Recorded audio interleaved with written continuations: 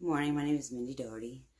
I wanted to come to you and talk to you about probably an uncomfortable topic for most, actually, and that would be child abuse, what happens is even when you have dealt with some of the issues through therapy, as an adult, there's so many questions that underlie what happens to us, and we end up picking people that both mirror us and can help us grow if we look at that as an opportunity. So each of our friends that we pick, each of our enemies that we choose in our lives, and end up choosing them somehow, sometimes, which is the universal philosophy of bringing people into our lives so that we can grow. So if I had that mentality unconsciously, then I would have to take whatever I needed to unblock those situations. So thereby lack. When I grew up, I was really, really poor. My dad didn't pay child support. He was rich and decided that he wanted to play and do other things. So in that opportunity, as I grew up, I had realized when I was younger, basically, my mom wanted to put me in modeling and do all these pageants, and mostly she did that because she wanted to make sure I was going to go to college. And so I didn't always really want to do modeling and acting, to be honest with you. I wanted to play and get in the mud and get dirty, and when my mom would put me in dresses, I would take them off and go on the swing.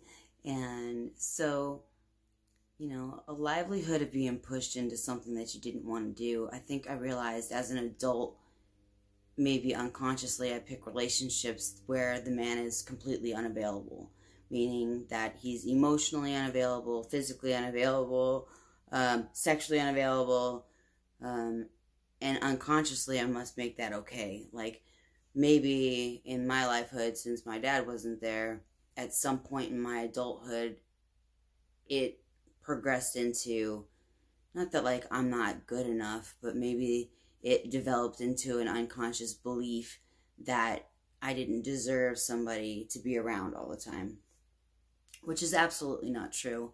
Just got to figure out what in our childhood makes us the way that we are today, because there are things in our childhood that get brought up as an adult, like anger and frustration and the way that we respond with people.